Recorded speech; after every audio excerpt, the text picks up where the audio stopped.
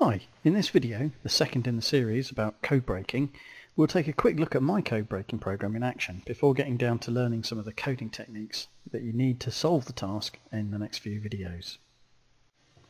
Firstly, you can use Windows Notepad to create your message in the first place. So for example here, I'm just using the Notepad screen.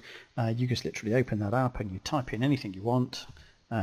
Make it a nice long message, because the more text you've got there, the more chances you've got of analysing it correctly when you come to your standard English, because there's a more reliable piece of analysis to do on the letter frequencies there. So I'm just going to say this is the end of the message, and then you just do File and Save. And when you do save it, make sure you save it in the same folder as all of your EP code breaking stuff. I've got this on my F drive, and yours may be on a different drive, but I would set up a special folder where you're going to put all of your programs and all of your message text as well. Okay, so first let's look at my encoder program. And in fact, although I've just demonstrated how to use Notepad, I didn't use Notepad to create my message. I've actually written a program which is going to take what the user types in. So I can type in hello there. Oops. I've accidentally put an E on the end of hello, so I've actually coded it so that it can go back and delete characters as well. And I can put in new line characters. This here, you can see a little sort of new line character, so as it throws a new line on the page, and then we'll start typing on the next line. So this is the next line of my message. Oops. Okay, and this is the end of the message. And then I just have to hit the escape key and it will save that message. So it's just got a little bit of a bit of text coming out here. Splendid, what a lovely message it is. To enter how many places to shift your character. So I'm going to shift it 7 places and then hit enter. And we can see that I've just printed out how it's translated by message for me after its 7-place shift. So if I look back in the folder now, it's created this file here called coded.txt, which if I ever take a look at here, it's got my message in this funny, bizarre format, all been shifted there. Right, so now I'm running the analysis program, and just a short little essay here to the user. I think I might have just about overdone it here, which explains what's going to happen in the program and a little bit about the processing of the correlation coefficient analysis. So I'll just hit enter, and first of all we've got our 2 lists here of the standard letter frequencies in order here, E being the most popular, T being the second most popular, and so on.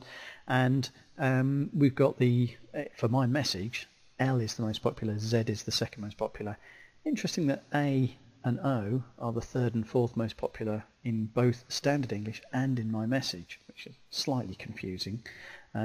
But essentially, if L represents E's, we've got E, F, G, H, I, J, K, L. That would represent a shift of 7 places, which actually is right, because we remember doing the message just a minute ago. So, so this, it's a useful technique. So let's move on. And if we look at the bar chart that I've produced, I can see that S represents my standard English. So this is a bar chart. All the S's are the bars for my standard English message. We can see that E's the most popular, highest bar there on the chart. And in my message, that's the asterisks, L is the most popular letter there. 22 L's in my message. 22% of the letters in my message are L, and only 1% of them were E's. So by doing that straight comparison here, 1, 2, 3, 4, 5, 6, 7, again it looks like we've got a shift of 7 places. So let's move along, and in fact here we can see when I do my correlation, 7 has a correlation of nearly 0.8, that's nearly 1, so that's the most likely shift.